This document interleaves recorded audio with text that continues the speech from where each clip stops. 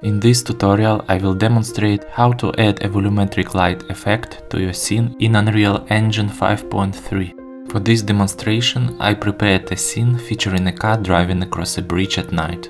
Additionally, we will observe the scene using a cine camera actor.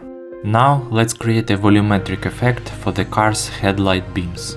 Add two spotlights to your scene. They need to be precisely placed in front of the car's headlights as shown. Moreover, adjust the intensity to 500 candelas.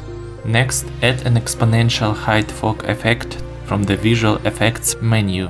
Activate its Volumetric Fog property. The final adjustment to reveal the volumetric effects of your spotlights is to select them and increase the volumetric scattering intensity property to 200. Use this property to control the visibility of your light's volumetric effect.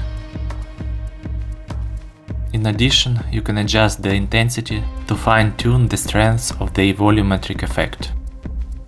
Keep in mind that the Exponential Height Fog's volumetric light effect has boundaries limiting its visibility. If you exceed these limits, your volumetric lights will disappear. To illustrate this, zoom out your cine camera actor to see that the car's volumetric headlights are no longer visible. To address this issue, select your Exponential Height Fog effect and increase the view distance value. As you can see, everything started to work as expected.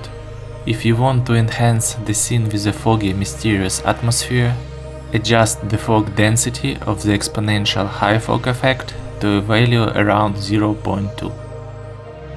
In just a few clicks, you can achieve a cinematic and mysterious mood of your scene.